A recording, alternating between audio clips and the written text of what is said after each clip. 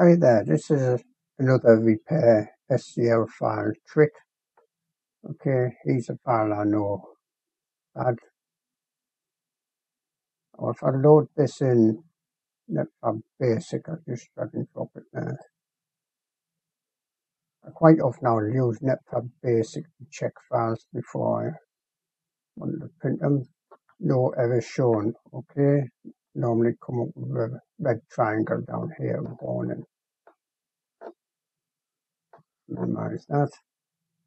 But now I'm going to load it into Slic3r. Again, drag and drop.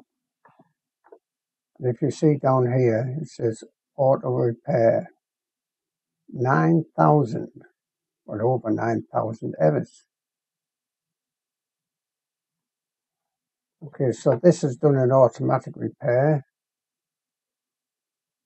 I would suggest we do that. I'll go over the top of this one. Add pins. Okay.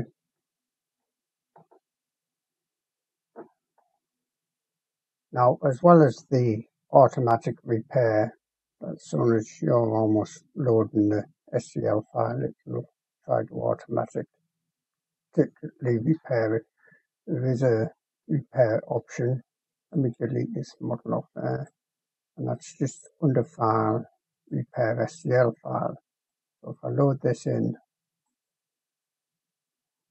the trouble is here it's going to create this object file. Okay, no other real file that it will make. Save that. So file was repaired, but then we can add the object file here. Done it there, and then we can export that one.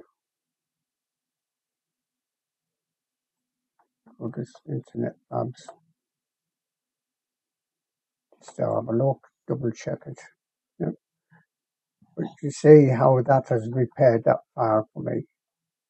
Hopefully, anyway, make it printable where it might have been dodgy before. So that's another repair method.